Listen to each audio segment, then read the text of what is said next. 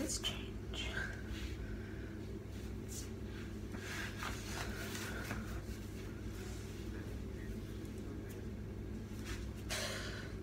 Don't let me drown.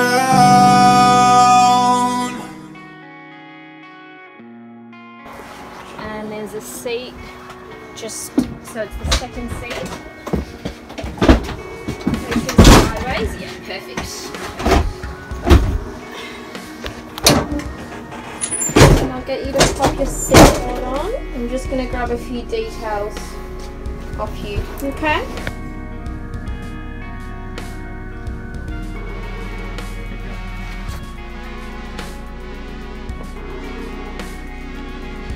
Well,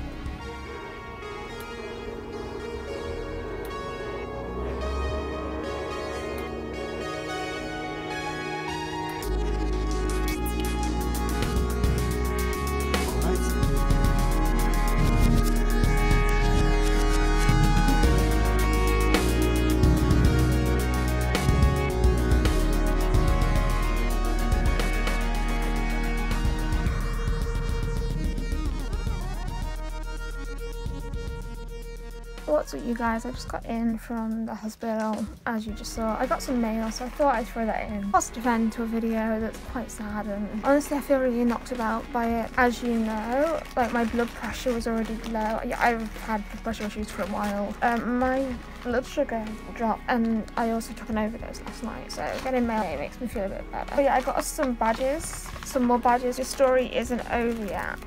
I have 6 of these, so they'll go in 6 of the monthly boxes.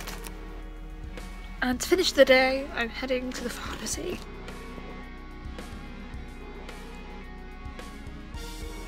Oh, the amount of stress that it has caused is unbelievable. Also, I made a fort last night. Don't judge me. Let's talk about what actually happened last night, because I didn't clear that up in the video. Basically, I got really anxious and I got really paranoid. I ended up taking a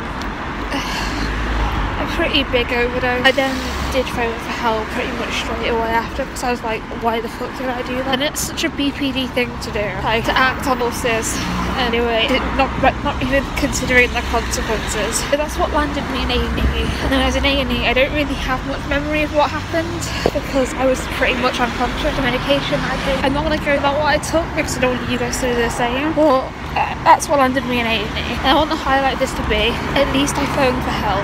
That's a big step. So when I was in A&E, I was put into an IV.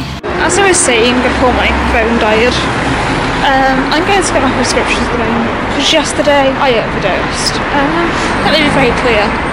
Be very clear in this. This overdose, whatever you want to call it, it was not, and I was first, it was not a suicide. I have to put that out there.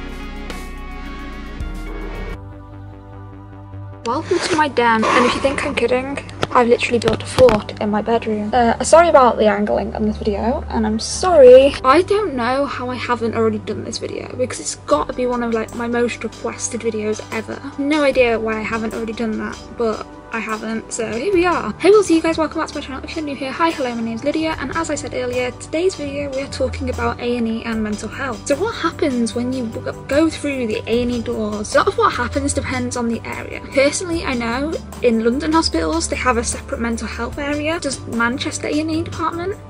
Then again though, Preston A&E didn't, Telford A&E doesn't. A&E departments work differently. A lot of them have got like specialist mental health places, others don't. Ones who do, they tend to have you on one-to-one observation if you're in there for a suicide attempt or any mental health. Every hospital I've been to, I've always been like one-on-one with staff. Every hospital setting, I've always been one-on-one. This is just a generalised A&E department, remember. I'm on one-to-one supervision with staff. What that means is the staff are with me 24/7 to make sure I don't go and try and kill myself or anyone else while I'm there. Or if it's because I'm there with an eating disorder or not eating, then they make sure I eat. That is so important. I think people are kind of afraid of A&E because they're not known for being the most helpful. Like, A&E departments just aren't helpful for people with mental health issues, and that's because they're so chaotic. There's so much going on. I've personally sat in A&E for over 48 hours waiting for a mental health bed with staff members in A&E, and A&E is not set up for mental health patients. They don't know how to handle it. So when I was getting annoyed because they wouldn't take me to a courtyard to get some fresh air, because I don't respond well. I don't respond well to being locked in a room. So I just wandered around like the back part, just like up and down the corridor. So I was out the way but keeping myself busy, and they got pissed off with me with that because they like you in a room where they have the control, and I like wandering and being busy. You know, there's nothing wrong with that. Everyone likes having something to do. The main issues I've run into with A&E is they have such limited resources, and this was a big thing in Preston when I lived up there.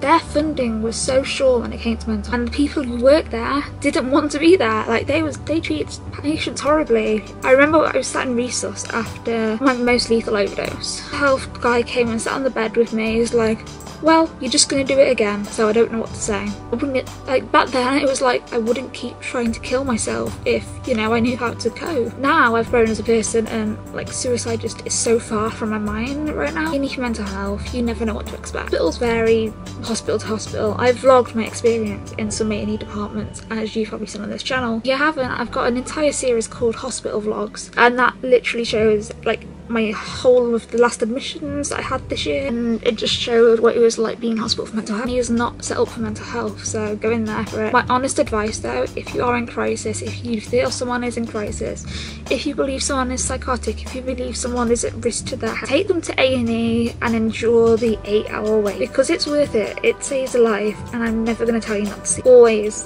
seek help, especially if you're suicidal. And if you're right at the end, leave me as someone who has survived a suicide attempt and knows people who have successfully committed suicide. That's all I've got for this video. If you are new here, make sure you hit the subscribe button, or if you have anything you'd like to add, let me know in the comments down below. Interested in reading all. Bye guys. One thing I do want to add is, if someone recommends to go to A&E, don't take it as a shit way of then getting out of it.